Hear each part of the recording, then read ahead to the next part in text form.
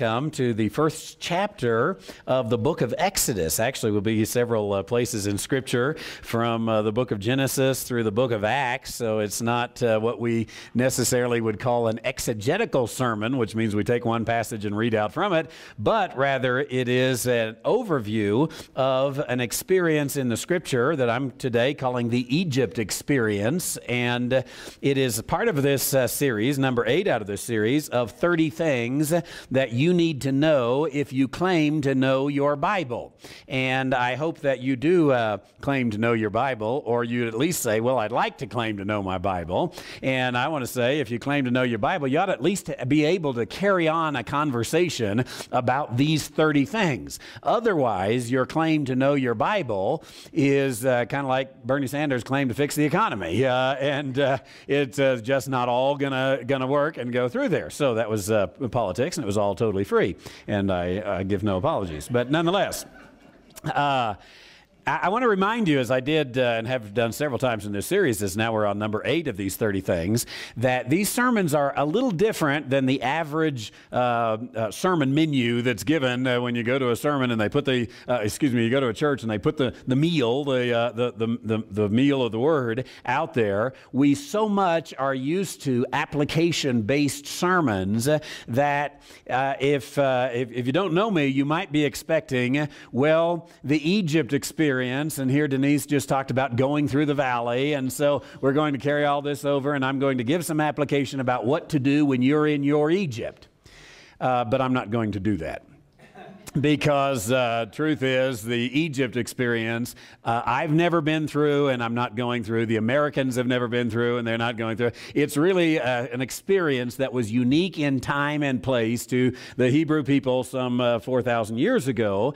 And so what I give to you today is an information-based sermon so that you can go away and say, hey, I know my Bible. At least 8 things out of my Bible if you've been with us along through this series. And we'll talk about the Egypt experience today. Now, next week is going to be in the same neighborhood, because we're going to talk about Passover, which, of course, was part of the Egypt experience. But 3 things really I want to point out in this Egypt experience, and that is how many went down there, and how long they were there, and then how God used the time there to raise up a leader, of course, whom we all know as Moses. And if you are going to carry on a conversation about your Bible, you'll need to know about these things. Now, in one sense, a question like how many Israelites went to Egypt to begin the Egypt experience almost sounds like, excuse me, I got a little half a voice this week, but it almost sounds like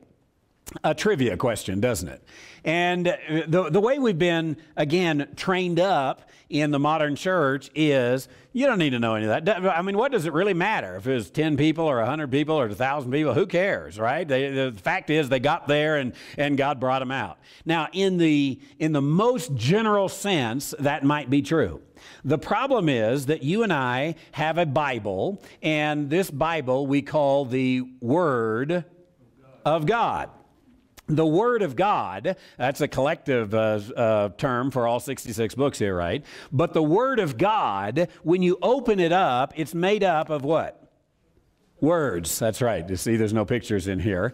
Some Bibles have pictures, but the Word of God really is it's words.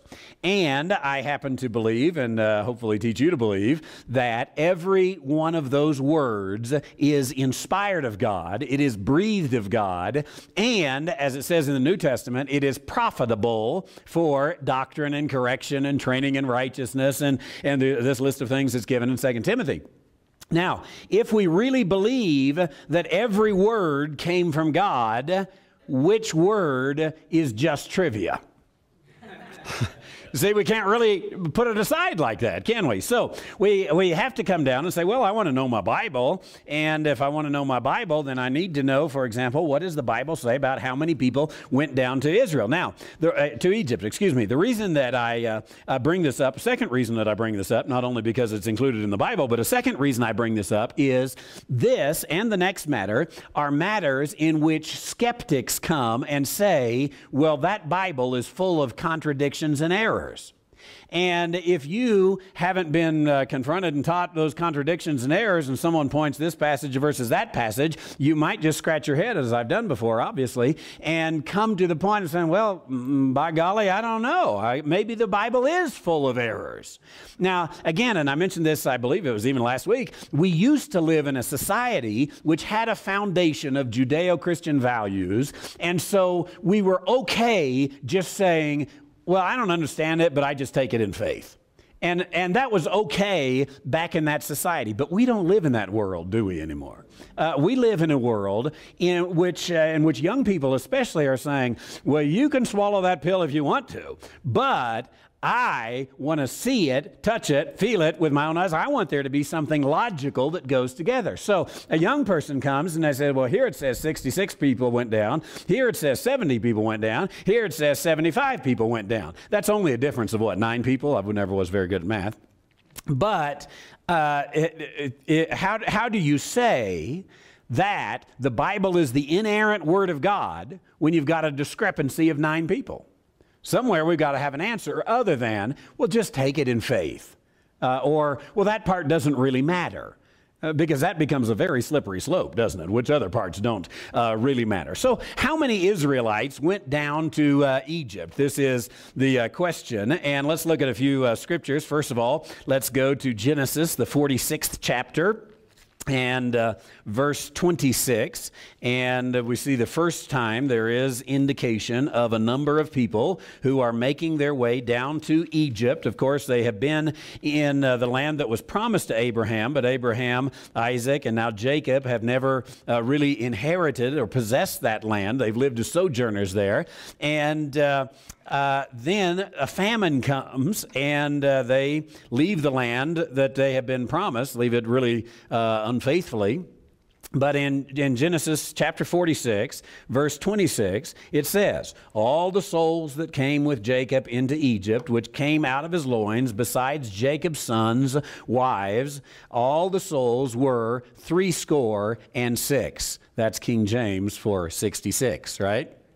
So all of them there were 66 or 66. Now, with that in mind, turn over, or just move one verse, actually. In verse 27, it says, and the sons of Egypt, which were born with him in Egypt, were 2 souls. All the souls of the house of Jacob, which came into Egypt, were 10. That happens to be 70. So that one, honestly, is pretty easy to discern because it tells us what the difference is between 66 and 70. And just in case you didn't get it, there were 66 that it says very specifically, the souls that came into Egypt which came out of his loins. Those are 2 key words.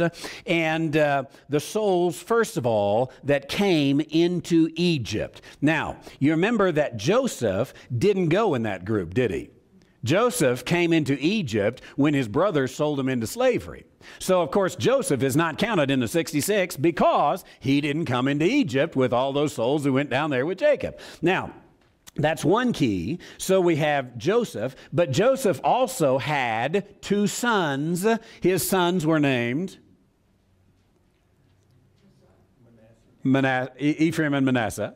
And those 2 sons, of course, they didn't go down. They were born in Egypt. So there's 3. So that's 66, 67, 68, 69. But we end up with 70. Not his wife, but hang on. We'll get the wives in later. Actually, again, you have to read very closely, and the answer is right there in front of you. It says, again in verse 26, all the souls that came with Jacob unto Egypt, which came out of his loins. Let me ask you a question. Did Jacob come out of Jacob's loins? No.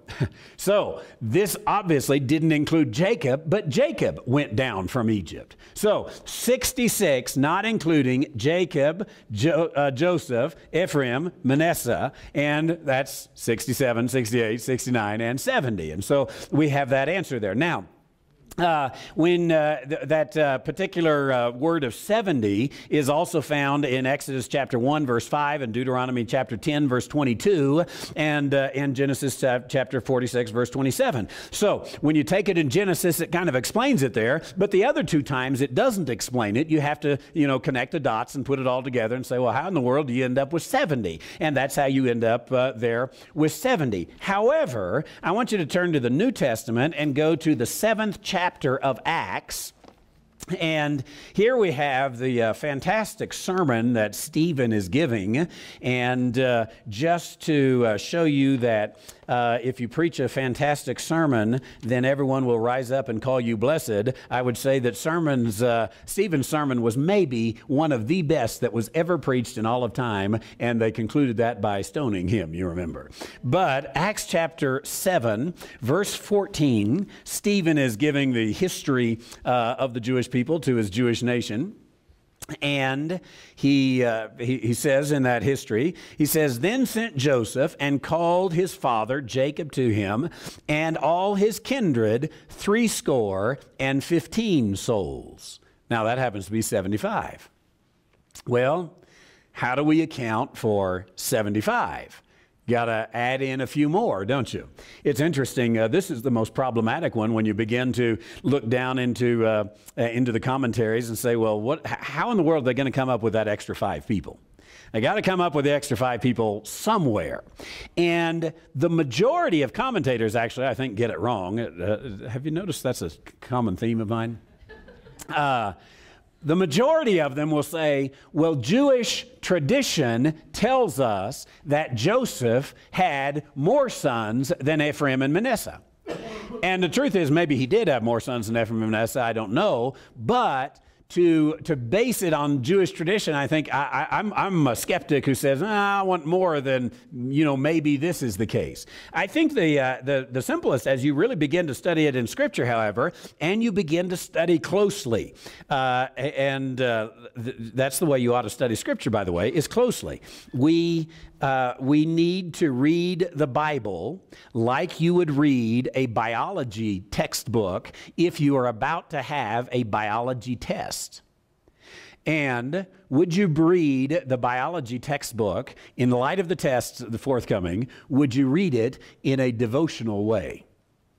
I don't know that you would ever read a biology book in a devotional way, would you? But maybe we have a doctor here, maybe 2 doctors. Maybe they just love biology so much they read it on vacation. I don't know, you all. But my hunch is not. But before a test, you would read it and all of that. And you would read it for the detail, for the specifics, for the information. Now, somewhere along the way, we taught people don't read the Bible that way. We taught people to read the Bible in a devotional way, or where do you see your life in it, or how does this apply to you, or what's God saying to you out of this? And I don't want to discount all that completely, but I would say you're never going to get any of that if you don't take the Bible and say, I need to know the information. And to get the information, of course, really to make all this come together, all you have to do is read very closely. Again, in Acts chapter 7, verse 14, I want you to notice it says, then sent Joseph and called his father Jacob to him and all his kindred. And all his kindred. Now, in the previous verses in Genesis, it had said those who came from his loins. Now, it happens to be, when you read closely the book of Genesis, it happens to be that Jacob, of course, had 12 sons. And of those 12 sons, there were 2 of the wives that had already died. And so if you go with all the family, then we've already counted the grandsons, we've already counted the sons, but those sons, all but 2 of them, took their wife down also. So if you go from 66 and add the 9 wives that are left, guess what? You end up with 75. And it all works out just perfectly. So how many Israelites went from what was to be the promised land, what was the promised land, hadn't been given, down to Egypt? The answer is 75, if you count the whole kindred that took the journey, not those who were already there, but those who took the journey were 75. And the answer is clear. So now you know something about the Bible, don't you? The question then is, how long were they there? If you Google this, the answer is going to be 400 years. That's right. And of course, if you Google it, it's got to be right. Let's be good Bereans and study the Scripture. Now, you know, I started to be kind of mean this morning. Every now and then I want to be mean. Do you? I started to be mean because I got together a bunch of quotes of well-known preachers that you knew, and quotes of them saying that the children of Israel were in Egypt 400 years. And they're not hard to find, these quotes. I mean, you've said it, so I decided not to be too hard on them. But the truth is, when you really look in the Bible, that's the wrong answer. I'll show you. Let's look in Genesis chapter 15, verse 13. And we begin to say, how long were they in Egypt? Everybody says it was 400 years. And if we were on playing a game of Trivial Pursuit, that would probably be the answer that is out there. But it is wrong. Genesis chapter 15, verse 13 says this. And he said to Abram, know of a surety that thy seed shall be a stranger in the land that is not theirs, and shall serve them, and they shall afflict them. How long? 400 years. Signed, sealed, and delivered, right? It was 400 years. Well, let's turn to, for example, Exodus chapter 12. And remember, there's no contradictions in the Word of God, right?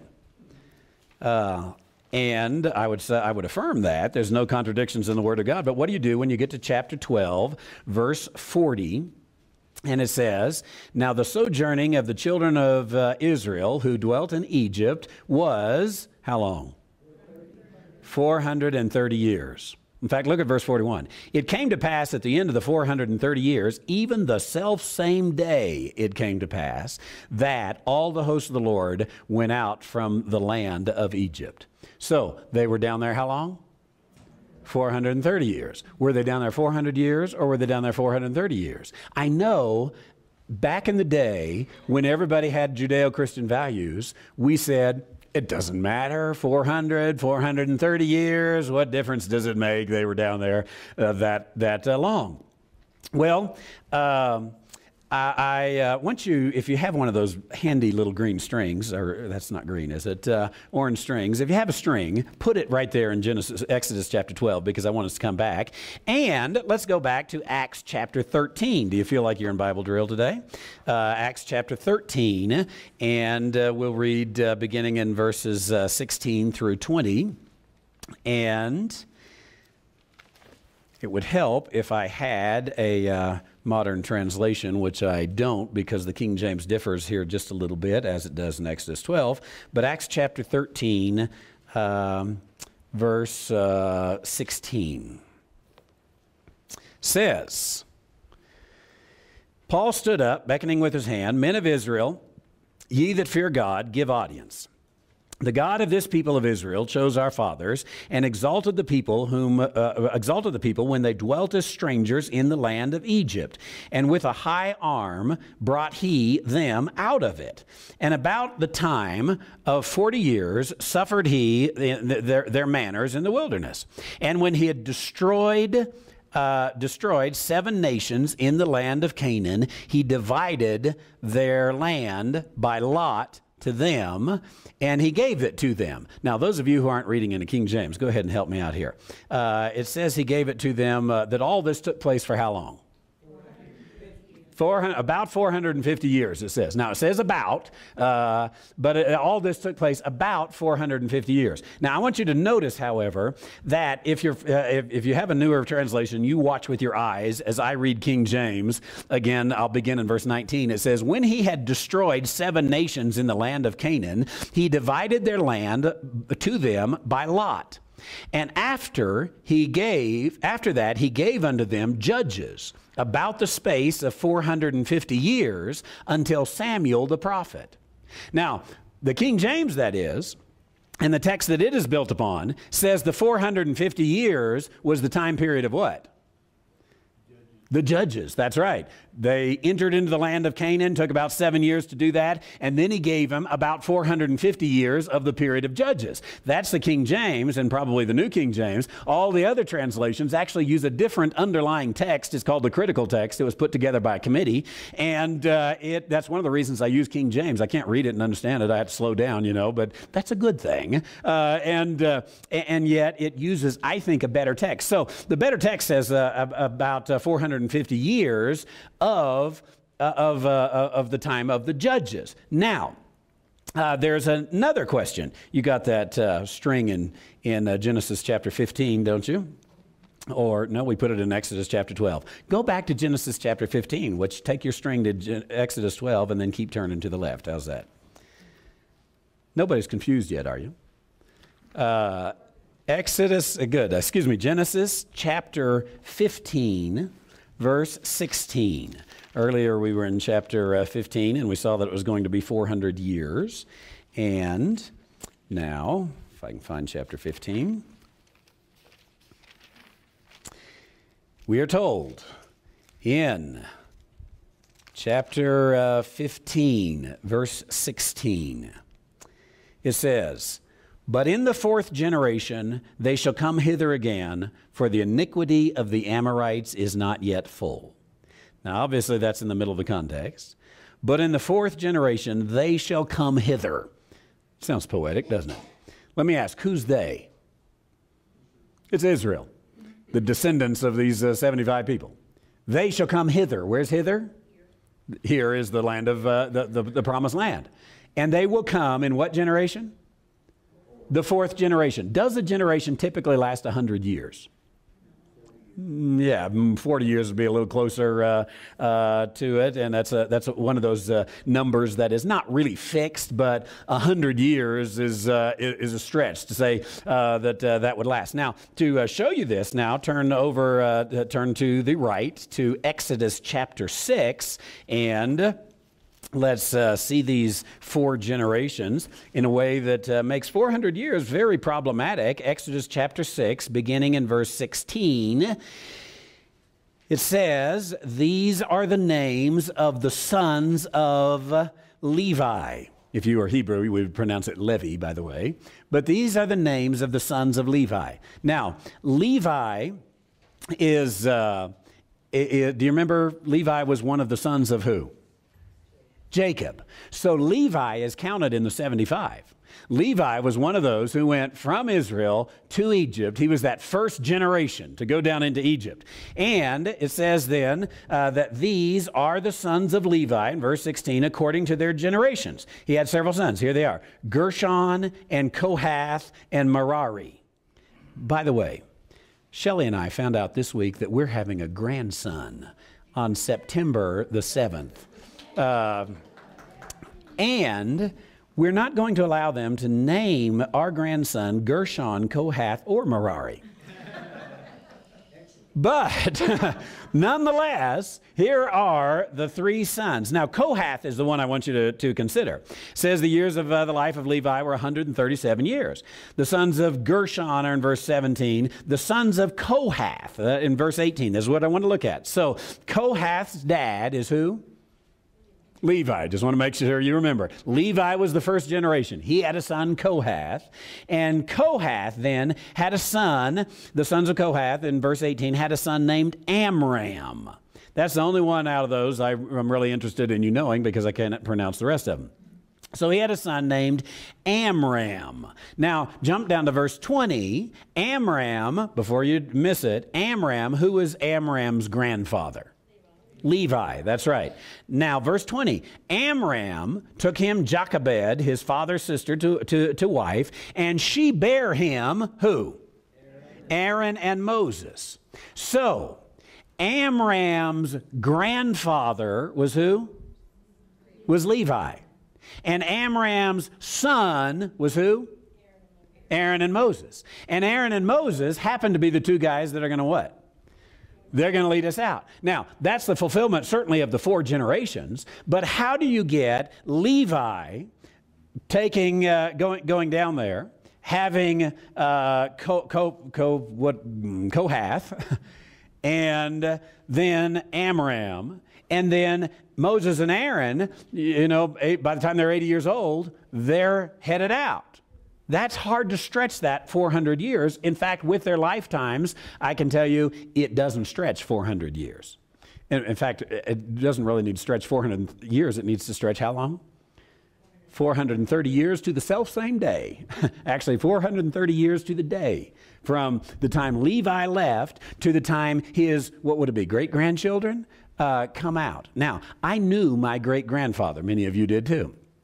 You didn't know my great-grandfather, but many of you knew your great-grandfather. And when I was a child, I remember we'd go to Grandma's house in Cheyenne, Wyoming, and great-grandpa would often be there for a time. He lived with them in his older years. He lived well into his 90s, I believe about 94, if I'm not mistaken. His name was Frank W. Garber, and he founded the Cheyenne Brethren Church in Cheyenne, Wyoming. And he was the pastor of the church. It started in his home and built, and the church is still there. But that was my great-grandfather. Now, he was born, I should have looked this up, I don't know, somewhere in the 1800s he was born. And it would be, we could get that out to 200 years maybe by the time he was born to the time I'm 80 years. It'll stretch into 200, 215, 30, 40 years in there. But guess what? There's no way, even if I live a very long time, we'll stretch that into 400 years, will we? It just doesn't work. And God says, from when they go down there to when they come back, there's going to be how many generations? 4. We got them right here. You can add them up. Now, how in the world do you make this work? Well, you make it work again by reading reading very literally. In fact, now let's look at one more New Testament passage. Let's go to Galatians chapter 3, verses 16 and 17. It's in the New Testament. And here is, I think, the key to the answer of how long were they there. Galatians 3, beginning in verse 16. It says, "Now to Abraham and his seed were the promises made. He saith not to seeds as of many, but to one, the seed which is Christ. And this I say, that the covenant which was confirmed before God in Christ, the law, which was, how many years later? 430 years later, cannot disannul that it should make the promise of none effect. For if the inheritance be of the law, it is no more of promise, but God gave it to Abraham by promise." Now, here's the point, if you didn't understand that. He says God gave to Abraham a covenant. It was the covenant of land that we talked about last week or 2 weeks ago. This covenant was given to him, according to Galatians and many other places, it was given to him by promise. Remember, we said it was a one-sided covenant. It was a promise of God. And then Paul in the book of Galatians says that 400 and how many years later? 430 years later, he gave a different covenant. And the covenant that he gave 430 years later in the book of Galatians happens to be the covenant of the law. Does anybody remember when the law was given to the nation of Israel? Or where? On the mountain, that's right, Mount Sinai. And Mount Sinai took place, we'll look at this next week, but it took place 50 days after Passover, and Passover was when they left Egypt, right? So they leave Egypt, 50 days later, they get the law. And they got the law, and it's 430 years, right? From what? From the promise confirmed to Abraham. Now, you put all of this together in such a way that you see the Scripture actually is very precise in everything that it says. And so what we know is that from the birth of Isaac to the death of Jacob, and Jacob, of course, died in Egypt, there was 215 years. And so we can account for 215 years of 430. And so all we have to do is subtraction. If you can't do that, I'll help you, because I have a calculator. And you end up with 430 years. So the question then if you want to pretend you know like your Bible, when I say how long were the children of Israel in Egypt, how long were they there? 215 years is how long they were there. Now, how long were the children of Israel sojourning, waiting to get the land? 430 years.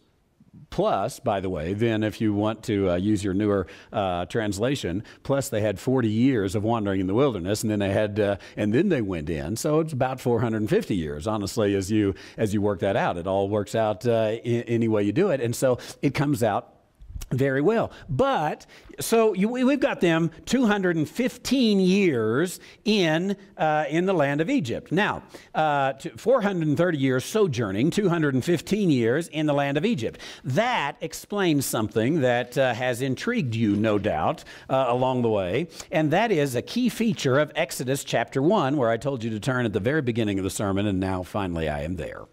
Exodus chapter 1, I want you to notice something. Let's look, for example, in verse 7.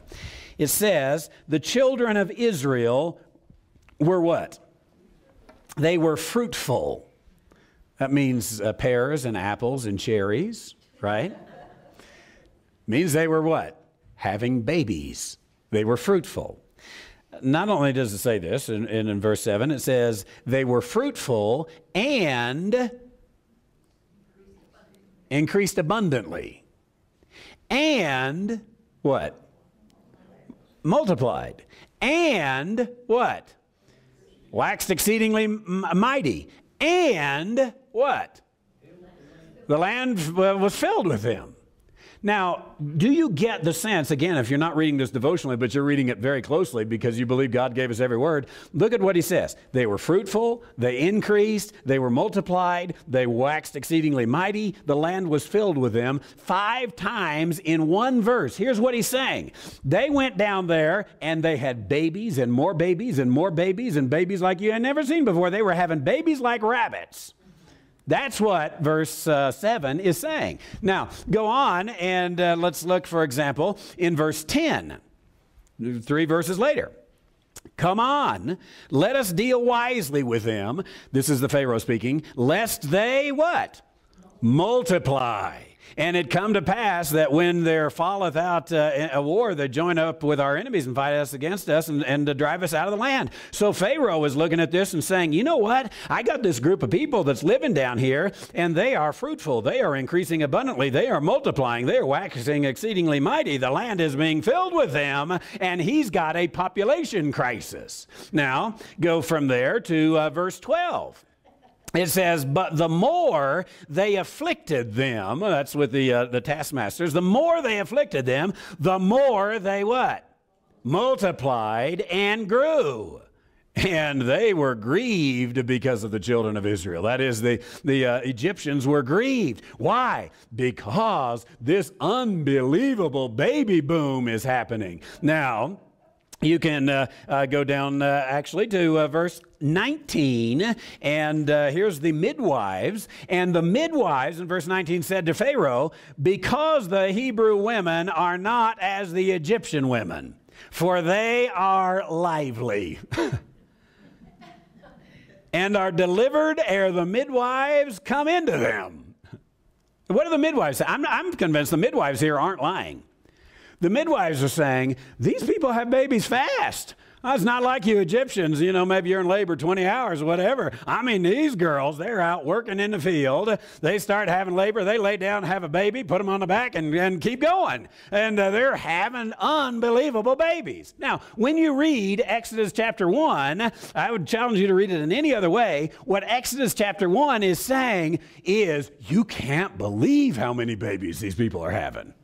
That's the whole point of Exodus chapter 1. I mean, why this silly little midwife story, right? Because it is some evidence to the fact that they are having babies. Unbelievable amount of babies. Maybe even like Nathan and Katrina Britton. Yes. Somebody make sure they get this part of the sermon. Now, This is the point here. Now, we have it explained now. How do you get from 75 people to later on, there's going to be one count of the men, which is going to be 600,000? There's only one way in 250 years you go from 75 to 600,000. And that's only the fighting men, by the way. How do you do it? You better have lots of babies. And that's what Exodus chapter 1 is about. Well, it tells us in Exodus chapter 2 then that there went a man from the house of Levi, took a wife of the daughter of Levi. We happen to know his name's Amram. And the woman conceived and bare a son. And when she saw him, that he was what? Beautiful is what many say. King James says a goodly child. She hid him 3 months. Now, have any of you ever seen an ugly baby? Please don't answer out loud. You haven't seen your own ugly baby, though, have you? If it's your baby is beautiful. Most beautiful baby ever born. What's that old saying? A face only a mother could love? And that mother loves that child. I mean, every mother believes their child is beautiful. And yet here's one who comes along and says, my child is beautiful or goodly. I wish we had plenty of time. We would go through some of these verses, and I do want you to jump to Hebrews, the 11th chapter, and see what we've got about this goodly or beautiful child that is given. And there are 3, maybe 4 times in the Bible where it tells us that this child was beautiful, depending on how you translate the word. And we see it in Hebrews chapter 11, which is known as the Hall of Faith. And in chapter 11, beginning in verse 23, there's this long section down to really verse 29 that talks about Moses in this chapter. And here it says, by faith, Moses, when he was born, was hid 3 months of his parents because they saw that he was what? King James says proper. What's the other say? He was no ordinary child. He was, did someone say beautiful? It does. Okay, that's what I thought.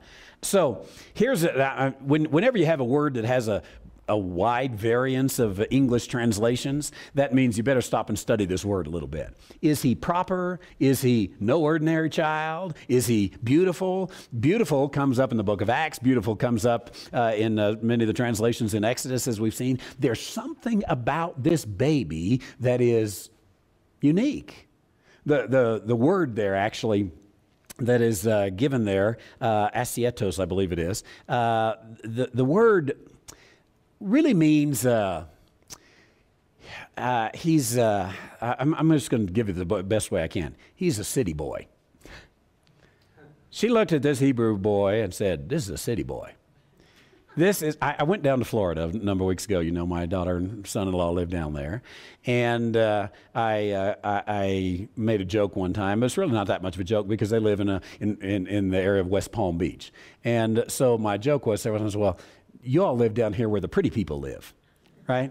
You've heard people talk, the city people, they're all dressed up and clean and polished and all that kind of stuff. And it's the pretty people. Well, they looked at Moses and said, this is a pretty boy. This is a guy that's going somewhere. Now, remember that back in the beginning in Genesis chapter 3:15, God gave a promise, didn't he? And the promise had to do with what? A baby was going to be born of a woman who had crushed the serpent on the head. And this is what every Hebrew woman was looking for every time a baby was born. I think that this is one of the reasons why they're having so many babies, by the way.